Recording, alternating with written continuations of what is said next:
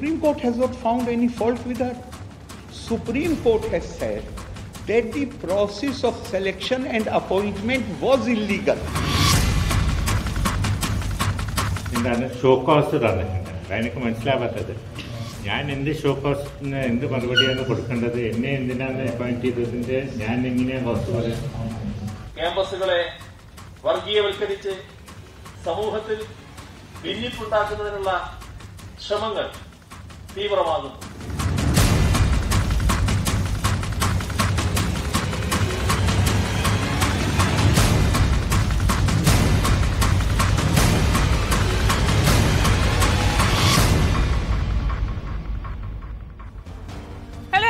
You're watching News Epicenter with me, Maria Shakil. The Varsity war in Kerala continues to escalate with a showdown between the Kerala government and the Kerala governor. The Kerala governor, Arif Mohammad has issued show cause notices to 11 vice-chancellors in the state, claiming that a recent Supreme Court ruling has made it clear that their appointment has been illegal. On Sunday, Arif Mohammad asked the VCs to resign, claiming they were either appointed from single-name panels or recommended by selection committees with non-academic members. This has become a political flashpoint in the state, with Kerala Chief Minister Pinarayi Vijayan accusing the governor of interfering in the government's work. The LDF even launched protests against the governor's action, accusing him of pushing the agenda of the Sangh Parivar. Nonetheless, the ball remains in the governor's court. After the vice-chancellors moved the High Court against the governor's order, the court ruled they can stay in office till the governor, as chancellor, takes a final decision. Arif Mohammad has asked the vice-chancellors to show cause for their legal right in office. They have been asked to respond by November 3rd. But the fight is far from over. And now, I'm getting the CNN News 18 mega exclusive. I am being joined by the man in the center of this firestorm. Kerala Governor Arif Mohammad is joining me live. Arif Sahab, really appreciate your time. Today, you have sent show cause notices to vice-chancellors of 2 more universities, asking them to explain why you must not remove them from their post. Your office had sent notices to 9 vice-chancellors on Sunday, and they have got temporary relief from the Kerala High Court.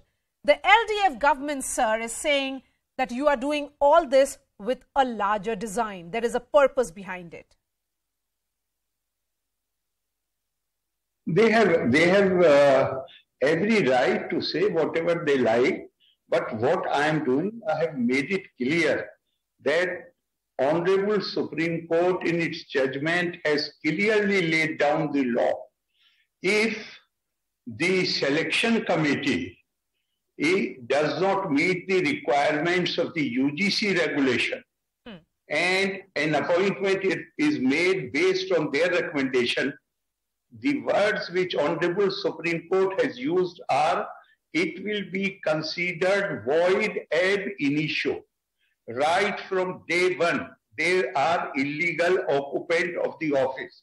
The second ground which they have given is that UGC regulation requirement is to make a panel of 3 to 5 names. If single name has been forwarded to the Chancellor and appointment is made of that person, that will also be considered as void ab initio. So the only thing that I am doing is to apply the law as laid down by Honorable Supreme Court in the case of the technical university to all the universities. Similar, as Chancellor of the university, I am under obligation to take this step. But if any citizen of India goes to the court asking that this should be applied, then they would have been removed by after Supreme Court judgment, there is no escape route. So they are free to say whatever they feel like, because they have been using the universities for a long time for their own political ends. The recent example where an underqualified person relative of the political secretary of the chief minister was going to be appointed. In fact, the vice chancellor had announced that tomorrow we will issue the appointment order. So I stayed that. And not only I stayed that, because my order had not reached by that time to the university, the court, the Honorable High Court also stayed that order. Arif Saab, the news reports that are coming from the ground are suggesting that the political class there, that the government has reportedly counselled the vice chancellors to ignore or overlook your order of seeking their resignations. Don't you feel that this will set the ground for a protracted legal battle with what many say would be far-reaching constitutional ramifications? Nothing, absolutely nothing. I had tried to give them I had suggested an honorable exit. And therefore, I had requested them to submit their resignations by 11:30 in the morning on Sunday. Since they did not, they were directed, news has appeared. It is not the government which is directing them. It is the LDF, the political outfit. Every paper has carried this news that LDF has directed the vice chancellors not to heed to my letter. So they did not resign. And I had told them I will wait till 11:30. After that, I shall start taking whatever legal steps are needed or required in order to uphold the judgment of the Honorable Supreme Court. Therefore, after 11:30, show cause notices have been issued, and they are, and the matter also came before the Honorable High Court. The Honorable High Court has clearly said the power rests with the Chancellor. If you have any complaint against that, and mind it, I am not finding, Honorable Supreme Court has not found anything wrong with the qualifications of the incumbent.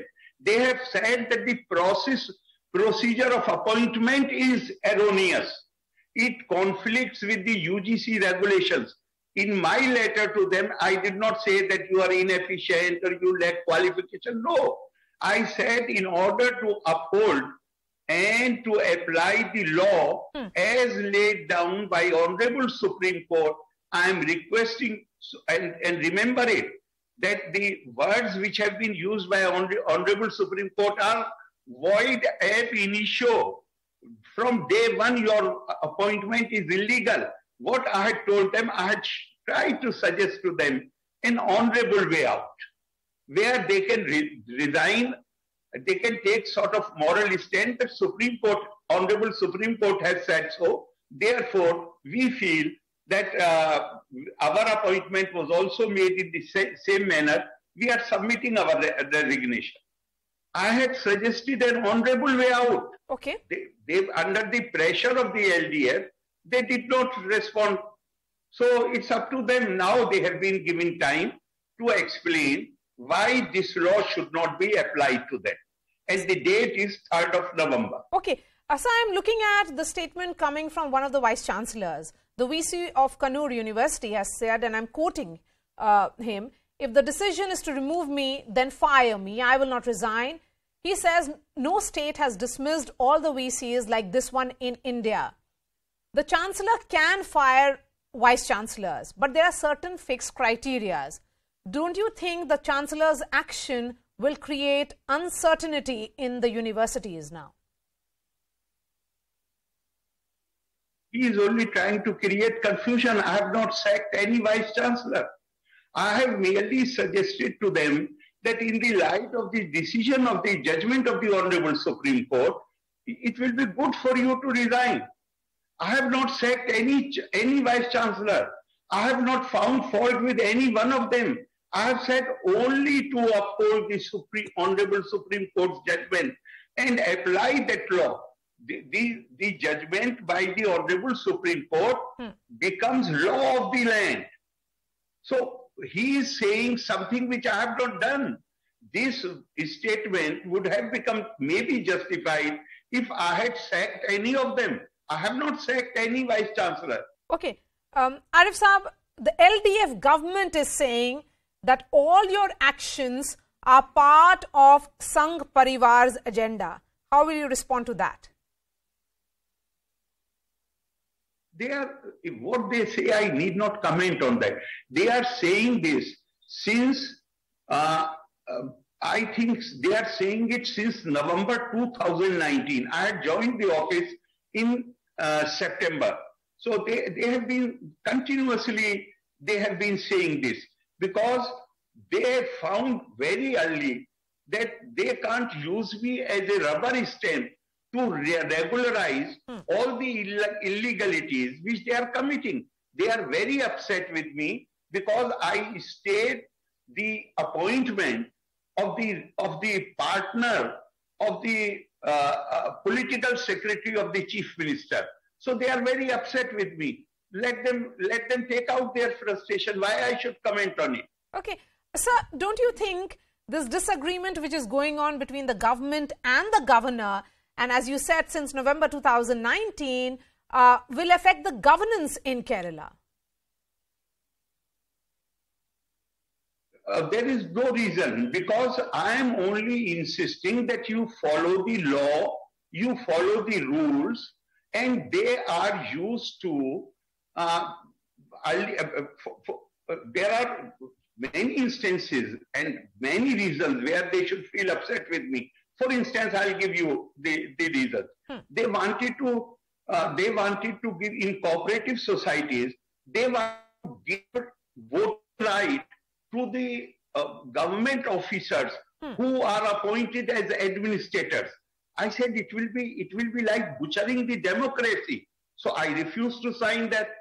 They wanted to deprive the Lok Ayukt of the powers which Lok Ayukt is enjoying since last more than 2 decades. I refused to sign that. And then they wanted to change the process of selection of the vice chancellors. They wanted to change it. They wanted to decide. They wanted to have 3 representatives. The bill has been passed by the assembly. 3 government representatives. And in that they have provided that the panel shall be prepared by majority. Because I was insisting that you won't send one name, you will send a panel.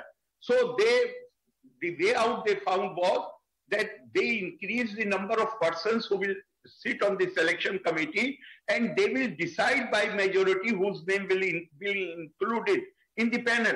That is totally in conflict with UGC regulations. Therefore, I refuse to sign them. Their idea of governor is that whatever they say, governor should sign it. No, my idea of this office is I have taken oath to protect, preserve and defend the constitution.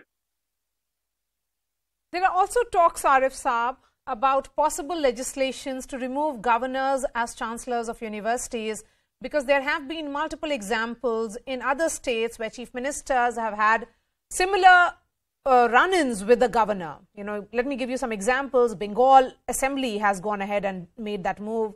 Tamil Nadu, Rajasthan, Kerala may well be joining that list.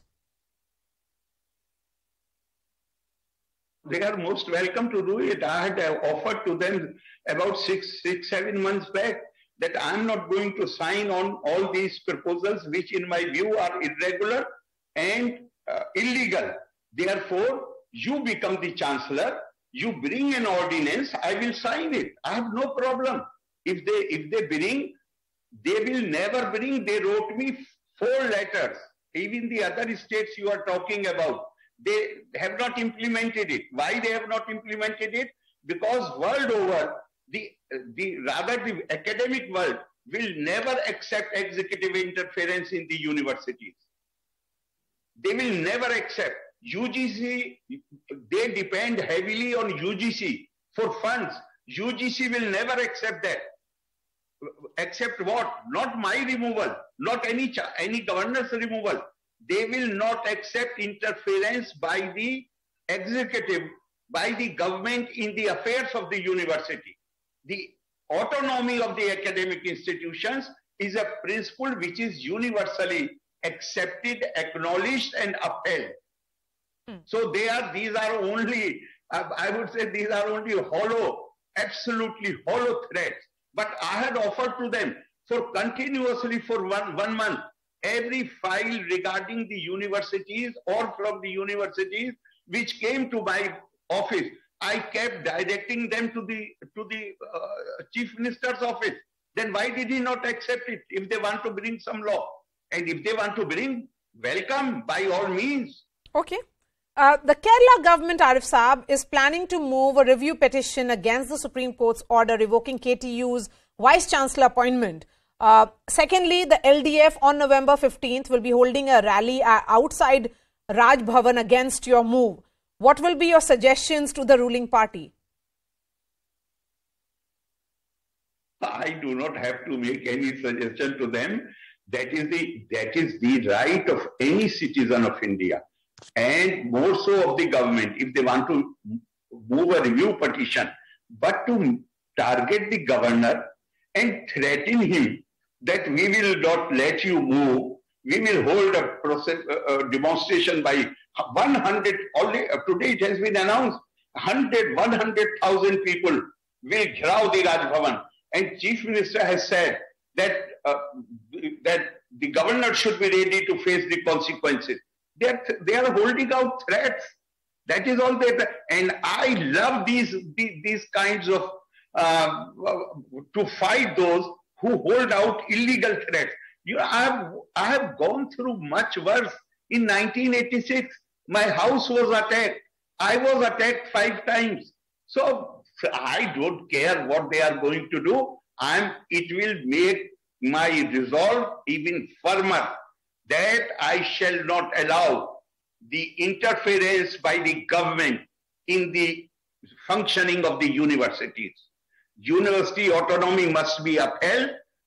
We cannot allow government to appoint vice chancellors irregularly so that they remain beholden to them and make all kind of irregular appointments, as the example which I have given you in the universities. You know, Professor C.N.R. Rao, Bharat Ratna, who heads India's biggest scientific establishment. In his letter to Kerala governor, he has said that Kerala has very robust school system, but no brilliant student of Kerala is ready to stay in the state. They all go outside. Professor Panikar, who was Vice Chancellor of one of the Kerala University and later he was chairman of the Higher Education Council. He in his article has said that Kerala students, bright students, they don't want to pursue further studies in Kerala because of the problems universities are suffering from. I have a duty. I do not know whether I shall be successful or not successful, but at least I will make every effort with all sincerity that our universities start performing better. And they are able to protect their autonomy. My last question to you, since you find yourself in the middle of this storm, there is a view that there was an error of judgment. Was a legal opinion sought? And if yes, did it err at some point, sir?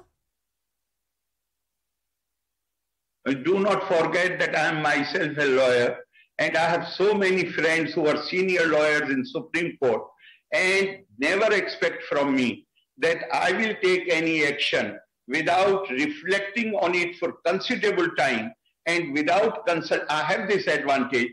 So many of my friends are senior lawyers in the Supreme Court. During the time when I practice, there are advocates on record, very competent, who are engaged by topmost names in the legal world. They are very good friend of mine since last 30, 40 years. And I must tell you, I consulted almost every one of them. Okay. In fact, some of them were of the view that when a judgment is given under quo warranto, then no need of show cause notice. Still, I went by the opinion of those friends who said that in order to be more careful, first you issue a show cause notice and ask them to show why this law, which has been laid down by the Honorable Supreme Court, does not apply to them. I have given them notices. Suppose they come with cogent reasons, which I have not been able so far to take into cognizance, I will listen to them. But as far as the facts as they appear, they are documented. Each one of them has been appointed either through a selection committee, of which chief secretary or government officer was a part, which according to Honorable Supreme Court renders the appointment void ab initio, or single name was sent to the Chancellor and he had no option to exercise his discretion. That also Honorable Supreme Court has said renders the appointment void ab initio. All right, Arif Mohammad Khan, Kerala governor, in his fiery best, his first and only interview till now on this entire crisis that is happening in Kerala. Really appreciate your time, Arif Saab. Hope to interact with you with another issue when we see that happening. Thank you so much. On that note, we are slipping into a short break. Coming up, as Rishi Sunak scripts history, becoming the youngest and first Indian origin Prime Minister of Britain, politics over majoritarianism erupts back home here in India between the BJP and the opposition. That debate after a short break, and also an exclusive with Dr. Shashi Tharoor.